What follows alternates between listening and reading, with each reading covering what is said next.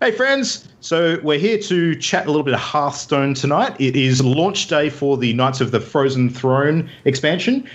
Super excited to be here with Christian and Mimo. Yo! Hi guys. Hello! So we're going to play some cards. Yes, Going to do that that's thing. right. It'll be cool. Well, Christian's going to play some cards. You're going to help me play some cards. It's a Shadow Mimo. cooperative.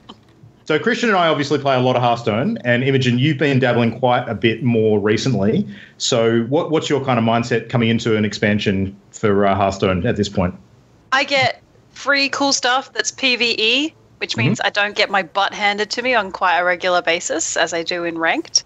And new cards and stuff. I just kind of like it. Yeah. But I have no idea about using the drafting system, which I'm hoping to learn a lot more about this evening. Yeah.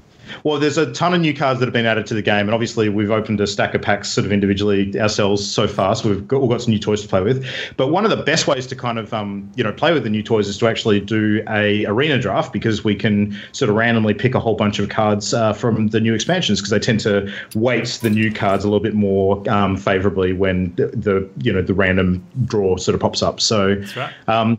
Yeah, but I mean, before we do that, there's a whole bunch of cool cards in the game, and we've opened some today and maybe got some favourites. So, Christian, what do you like the look of at the moment? What sort of caught your eye with the new set? As far as like constructed goes, I'm really liking the Priest Death Knight. Where is he? Shadow Reaper Anduin. Yep. I've been running a deck using Raza the Unchained, where the hero power drops to 0 mana. And so then you're dealing 2 damage for 0 mana, and you can just refresh that like heaps of times and do tons of damage with it. It's a nice, fun combo deck. And Priest is always nice, stealing opponents' cards and using them against them. So yeah, that's been one of my favourites. Sweet. So I got super lucky last night opening up all my packs and managed to secure myself a golden Lich King, which was really good start to the expansion. I've got a chance to use him a bit today, which has been heaps of fun. Yep, so taunt and gets to add a random Death Knight card to your hand at the end of each turn, which, of course, with the golden one, all of the Death Knight cards you get actually are gold too, which is a nice little bonus. Which is your favourite of the Death Knight cards? Oh, it's got to be Frostmourne. Yeah, Frostmourne for sure. Yeah. Huh. So I've pulled Frostmourne once, and Frostmourne, I think it's got 3 durability as a weapon, and when it loses its last point of durability, it death rattles and brings back all of the creatures that you've killed with it. So very, very well themed. I think that's a great thing with this expansion I've noticed so far. Like all of the theme for Wrath of the Lich King, it has been done really, really well. Yeah, so definitely. Yeah. Yeah, all down to even the littlest penguin. What is these? Yeah. There he is! Meta-defining card right here. Everyone prepare On for land, snow a group flipper of meta. penguins is called a waddle. Yes, it is. Yeah. So cute. I think another card that's going to have massive impact on the meta is going to be the new Druid. Where is Druid? The 10 mana card. I actually don't have this one. Ultimate Infestation. Deal 5 damage, draw 5 cards, gain 5 armor, summon a 5/5 ghoul. Oh my god! It's just does everything in one card. It's kind of like a 10 mana Kazakus potion, but which is like the do-it-yourself, put it together potion. But this is consistent, and yeah, I think this is going to be a very strong card. Yeah, that's a good one.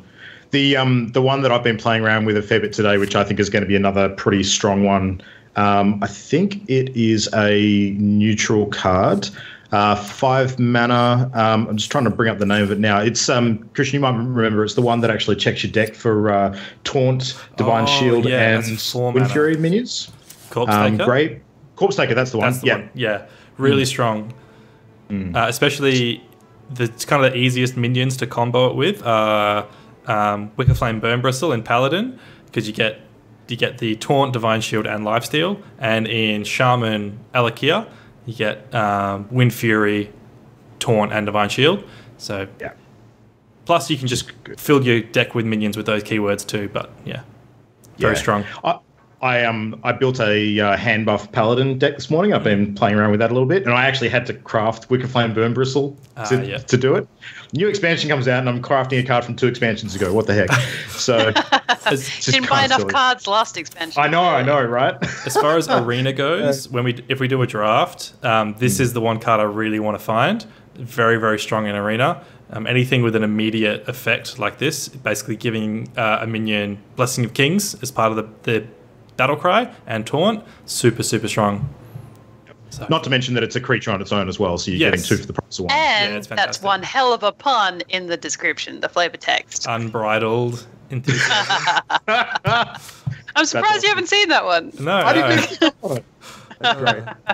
And again, the golden card for that looks pretty sweet. Yeah. Nice. I've also been enjoying the Skulking Geist. It's the Jade Idol killer. Destroys all spells that cost 1 in both decks and hands. So no more infinite Jade Idols. Yeah. I love how they've even called it out in the flavor text. Yes. It's nice Star Wars they knew exactly what they were doing. Yeah. It's the ultimate hate card for Jade, but it's needed. So that's good. Yeah, that's sweet. Oh, well, let's actually play some games then. We'll sort of go through a bit of a draft tonight. Now, Imogen, you've been doing a bit of arena drafting lately, and this would probably be a good chance for us all to collaborate on a bit of a sort of deck build and maybe talk about the sort of stuff that we would look for when we're building a decent arena deck. So. Yeah, I think Arena is that type of situation where it just gives me all these options of cards like I've never seen, and that's really cool. And then, I'll pick a card right at the beginning, which is like, plus for every pirate you have in your deck, and like never see a pirate card again. So I always make bad choices. In the most recent patch, the one just yesterday, they specifically have made it so the first 2 sets of cards you'll see in Arena will be synergy cards. And that those synergy cards you pick have a higher chance of appearing in the rest of the draft. Oh, cool. Okay. Yeah. So it sets up the rest of the cards. All right. Yeah, somewhat. It's still only a probability, so you still might see very few of that synergy, but it increases the chance that you'll see something from that synergy. Okay, so it actually makes it possible to do like a dragon deck or a jade deck or something like that. Yeah, absolutely. That's good. All right. Are you seeing these? Are you seeing Taronde because you've bought the portrait, or you've achieved the portrait? That's right. Yeah, that was from the Twitch Turbo, whatever, Twitch Prime. And then Morgul was from the Recruiter Friend. Yeah. And poor Jaina hasn't been replaced with Shit Wizard Khadgar. Shit Wizard Khadgar. Khadgar, yeah. I don't have Khadgar. Or Medivh. I don't have either of them. Yeah.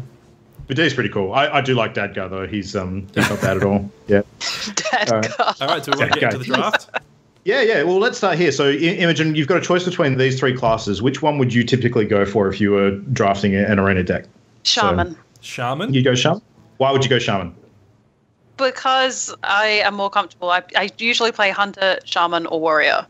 So just of those. And I hate the Priest. I just hate it. I don't enjoy playing against it or playing it. So it would be Mage or Shaman. So dealer's choice. Because I don't know how the arena meta is going to be with Knights of the Frozen Throne, but prior to that, in the Ungoro meta, the 3 strongest arena classes were definitely Paladin, Mage, and Rogue. Those were the three strongest. Oh, okay. Yeah. But Warrior was the worst, but all 3 of these are viable, definitely. Good to know. I don't think it matters which one we pick tonight. I mean, I would usually try and my arena style is usually heavy on board control, so being able to summon additional minions every turn is pretty cool. So we can go Shaman. Yeah, Shaman it is. And look, he's so adorable. Oh, there's the Corpse Taker. That Snow Fury Giant's good too. Holy crap, this is actually not bad. Yeah, so we've got an epic right off the bat. I think Blubber Baron is a very poor choice because it relies on a lot of synergy with Battlecry minions. And even if you summon 2 Battlecry minions while it's in your hand, you're still only getting it to a 3/3, which is worse than vanilla stats. So I definitely write off the Blubber Baron. Do you want to go for the Corpse Taker? Should we consider the Giant for a second? Yep. So Snow Fury Giant, we're going to need Overload cards. But this, I don't know. I like the idea of the Corpse Taker. Yeah, there's not a bunch of Overload cards in the new Knights of the Frozen Throne selection. No, you're right, there's not actually, But Corpse Taker it is. Sounds good. All cool. Right. So here we've got Imogen, what would you pick next? Let's take it in turns. Oh, Jesus. I mean, there's a Jade Golem in there, but that's not going to do much without anything else. Jade is tough in Arena to get enough Jade cards to make it worthwhile. Yeah, give a random friendly beast, dragon, and Murloc 2/2. It's one of the menagerie synergies, and then just plain Murloc synergy. Yeah, I kind of like the idea of having a Murloc synergy just for flavor. Yep. I mean, is that okay? It's also a smart idea to start filling out your 1s and 2s as quick as you can, because they can arguably the most important cards. Because no matter how good your late game cards are, if you're dead by turn 5, then you don't. Doesn't Very matter. true. So I think we'll go for Rockpool Hunter. Shaman does have a bunch of Murloc cards too, so there's a good chance we're going to get a few. So, cool. All right, we'll start going through. Well, Luke, what would you pick here? Or Bloodlust is always a pretty solid bet for a finisher. So that's not bad. South Sea Deckhand is obviously reliant on us having a weapon, which we really do want to try and find if possible, but we probably can't rely on it as much as we could at constructed decks. So Nerubian Prophet, but if you get that at the wrong time, it's just bad. Very strong early, though, for tempo swings in Arena. It's true. And for health is protected against quite a few different things in the current selection of cards. So I like either of those. One of the good things about Prophet is if you have it in your opening hand, then you can play it on turn 3 for 3 mana, and then you're getting a 3 mana 4/4, which is quite nicely statted. But like you say, Bloodlust is a really nice finisher. Your call. Yeah. All right, well let's go with the Prophet. I think we'll maybe see another Bloodlust later. They tend to pop up a bit. So all right, we've got a Knights of the Frozen Throne card here. Nicely statted dragon. I think we'll just go for that one. That's good. All right, Mimo. Oh man, I'm going to ruin everything. To get through this, that. I'll pick a few in quick succession. But Mimo, what do you think here? I would say. I would go the Fire Plume Phoenix for that one. So would I. Yep. Yeah. I would 100% go that. Yep. Yep. Hooray! Being able to do damage and have a decent minion on the board is good. So two new Knights of the Frozen Throne cards here. I think we'll write the Icebreaker off because it becomes very hard to get freeze effects, even with some of the new cards featuring it. And Battlecry, give a friendly minion resummon. So this has the spell Ancestral Spirit built into it as its Battlecry. What do you say we go for this one just for the fun of the effect? Yeah, because it's a new card. Yep. Ooh, that's a snap see, Doctor that's 3. my worst. If that comes onto the, I hate that card. I hate. We all understand why we're picking Fledgling, though, don't we? Yes, it's really strong. Yeah. Blizzard actually reduced the chance of it appearing by 50%, specifically. But here we are. Wow. You got to get it where you can. Here we were looking at Hexa or Evolve. Hexa is a new card. Go for that. I do like Hexa. Yeah. Hexa it is. Cool. Removal's nice. We might not get many spells. Spells are harder to come by in Arena. Yeah. I said we go for some removal. Agreed. Do we have any elementals so far? We do have the Fire Plume Phoenix. Yep, we do. And Discover effects are really strong in Arena, so we're going to go for that. Good. Yep. All right, Luke, what do you think here? All right.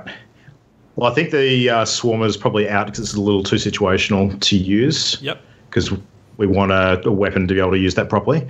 Decent statted Taunt is pretty attractive. The Stone Shaper's, again, good if we've got enough elementals, but at the moment we probably don't. So I'd probably go the Bruiser out of this slot. Yeah. Hard removal's nice. Yeah. Go the Hex. Tar Creeper's fantastic. Death Rattle, if it's your opponent's turn, summon an 8/8 skeleton. Interesting.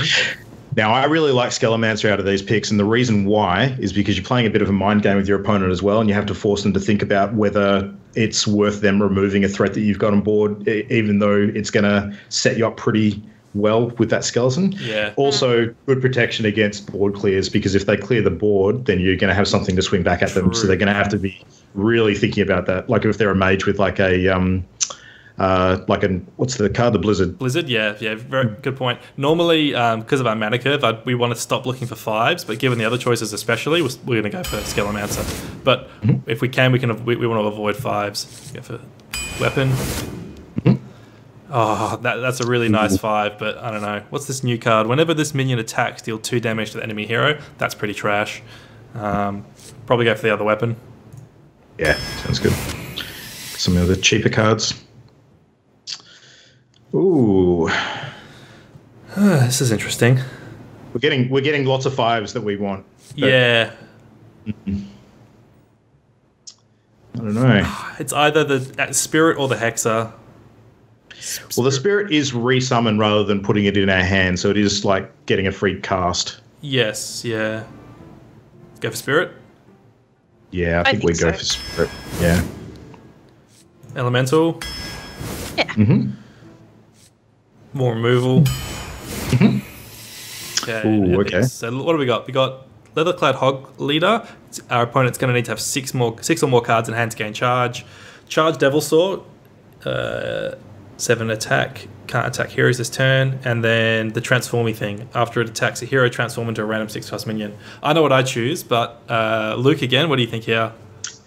For me, it'd be the Devil Saw instantly, because you can drop it and use it as removal pretty much straight away. Yep. Imogen. Yeah. What do you want to pick for this one? The Murloc. Murloc? Yeah. Yep. Yeah. Good one drop. I mean, we've got 10 cards to go. We could come up with a whole bunch of Murlocs, right? Yeah. No, I mean, if we get lucky, we can go Murloc Raider into Rockpool Hunter. So get a little bit of Murloc synergy there. Here we're gonna ignore the Razor Leaf because we got no way of silencing it or taunting it. So what do we got? Phantom Freebooter gains stats equal to your weapons. We've got 2 weapons: Spirit Claws and Stormforge Axe. Or the Assassin. What do you think, Luke? All right, how's that curve looking? We don't have any massive cards yet. I think. Yeah, but that sneaky 8/8 in there though. Yeah, true.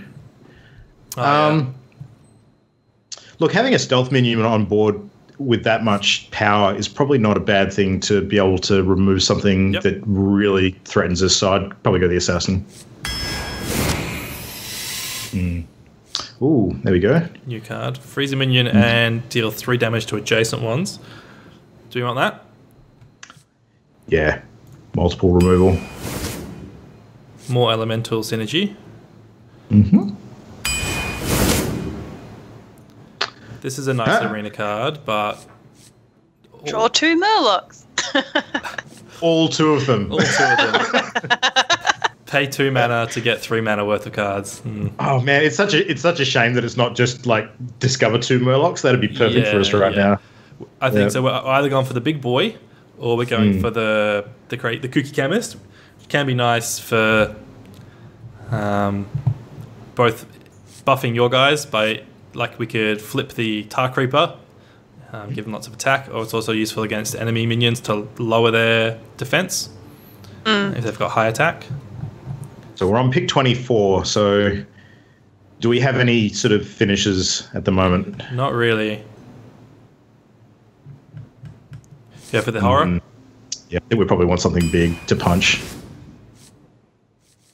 Oh, there we go. There's your Murlocs, Imogen. Oh, my screen is on a delay. Oh, really? There it is. Finishes. Summon 4 1/1 Murlocs. Do you want to go for that? I think that's fun. Yeah. Okay. I hope we do realise that I'm creating a narrative around our team as we speak. Nice. Oh, not the S word. I was going to say. What? We got the snail just for Imogen. Yeah. Oh, don't say ugh. Okay, what do we think here then? Our curve's quite nice. We don't have many spells, so the mana worm's going to be not too great. Whenever this minion takes damage, gain +2 attack. So it's kind of like an enrage effect. I like the death rattle. Yep. That's kind of cool. And look, it's so adorable. It is quite cute. And it works well with shaman totems. Yes. Oh, good point. Forgot all about those. All right, so we don't have spells to really use mana with. All right, there we go. So, yeah, So nice. we didn't get any legendaries, but we've got a few of the new cards in there to try out. And our curve is quite nice, but we don't really have too many late game clinches. And we don't really have any board clear like volcanoes or lightning storms. So I'm going to predict that if we take this all the way through Arena, we'll end up on a 4-3. What do you guys reckon? I have no idea. I'm going to go with what Christian said. 4-3? What do you think? Like, more optimistic or pessimistic? I don't know. I'm maybe a little more pessimistic with this one, just because I don't think we've got too much in the way of combos, and I think we're really lacking any healing too, which is something you sometimes see a bit more of in Shaman decks. So, True. Yeah, I don't know. We'll see. It totally comes down to how unfortunate our opponents are and how we go. Yeah. In that way. No bone mares. Didn't get any bone mares. No, I know. So do you want to explain how Arena works in case someone had stumbled across this video and had a fever dream and started watching it at this point? So in Arena, you draft your deck and then you get queued up against another opponent who has drafted a random deck too, and then you win as many games as you can, and once you've lost 3 games, like a 3 strikes you're out system, so after losing 3 games, then your Arena run is over, and the number of wins that you've managed to accrue determines how good your prize is going to be. So you want to get as many wins as you can before you suffer your 3rd loss. It's worth noting that no matter how many losses versus wins you get, you always get at least 1 pack from an Arena run. Yes. So Arena runs typically cost a few dollars real world currency or 150 gold in game. Yep. And so given that a pack in game is 100 gold, it's a bit more than you pay for a pack, but you're always guaranteed to get a pack. So it's kind of a bit of the gamble of like 50 gold to hopefully do well and get a bit more than just a pack. Yep. So, and if you manage about 8 wins, you start seeing you get the pack plus you'll normally get 150 gold or more. So if you manage to get 8 wins or higher, you're getting a free pack and you're getting more money than you spent. So that's where you really want to get to. Yeah, like professional Arena players try and go infinite where their wins actually bankroll their next Arena run and so on and so on. Yeah, which is really cool. I will I'm never achieve that. I managed that last month. I will never either. I spent the last 2 weeks of the previous month doing that. Got my first 12 win run. Nice, well done. My record's only 4. Only ever achieved 4. So. Oh, yeah, I should mention that 12 is the maximum. So once you hit 12, you've got the biggest prize and you're allowed to retire. They allow you to retire. Yes. All right, well, let's get stuck in and have a bit of a go. Here we go.